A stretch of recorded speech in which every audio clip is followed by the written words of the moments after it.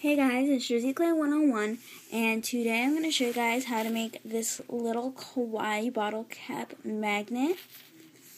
And I don't know how else to describe it. It really sticks to stuff, like here on another magnet. That's not working, as of now, but anyway, I'm going to show you guys how to make this. So, anyway, for this tutorial, you guys are going to need a bottle cap. And you can just get these like off the little bottles. I don't know really what else to say about that. You can buy them on eBay. And I just colored this over with a Sharpie marker. You guys can dip it in paint or whatever you want. If you want to. You can always leave it alone if you want. You're going to need some magnet or magnet strips. And I'm going to show you how to make these magnet strips into smaller magnets. You are going to need some Mod Podge. You are going to need some kind of glue. You should probably use Crazy Glue or E6000 or whatever it's called. But this is all I have, and it works just fine. You are going to need some sticker flakes or some stickers or just something to put in your bottle cap. You're going to need a paintbrush. I just use this old one because it might get ruined. And then you might, you are going to want some scissors or a hole puncher. And optional would be a Q-tip and something to sterilize it with, just because there's been alcohol in it and stuff. Well, at least in mine, because I got mine from the beer tabs, because we just had a party. And I'm using this rubbing alcohol to sterilize it with the Q-tip, so you guys can do that if you want. So let's get right into this tutorial.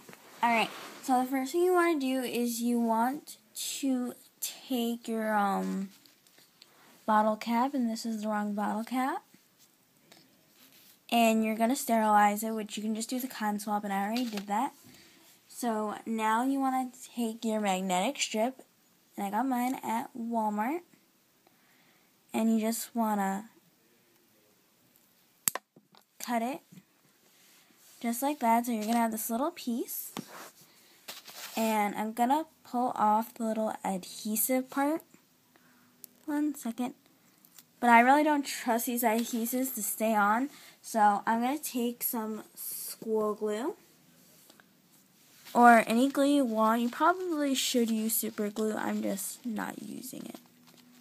And I'm going to put some on the back of this.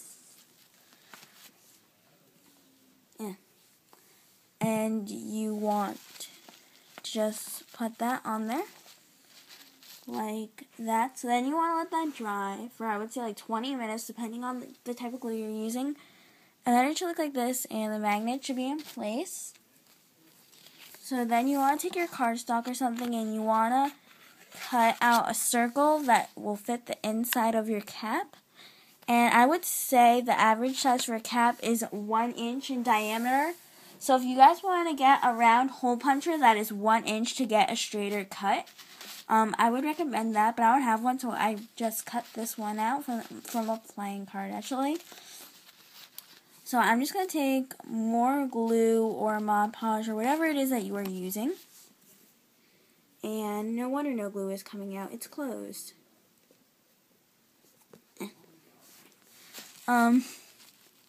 So on that note, you're just going to squeeze out glue. That was a lot of glue.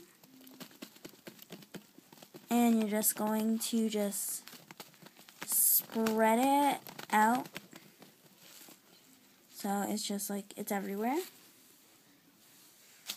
And then you want to take this and you want to just put it in there. And then you're going to let that dry. So while that's drying, you can take a look at your sticker flakes or whatever you want. And you're going to pick one that you want to use. I'm going to use this one today. And this one's already dried. And you want to make sure that your sticker flake / image fits inside of the bottle cap that you're using. And mine fits in just fine. So what you're going to do now is you are going to just take that out. And this kind of has 2 layers, but you don't wait for 1 layer to dry. So you're just going to put some Mod Podge down here. I mean, You could use glue, but I don't recommend it just because of the fact that it gets like, I don't know how to describe it, like it gets kind of foggy once it's dry. Now you're going to do 2 or 1 layers. I'm just doing 1 layer. But after you get the glue down, you're going to put your sticker flake in there.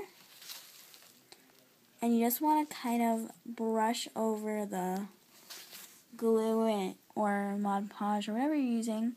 I'm just going to get a bit more.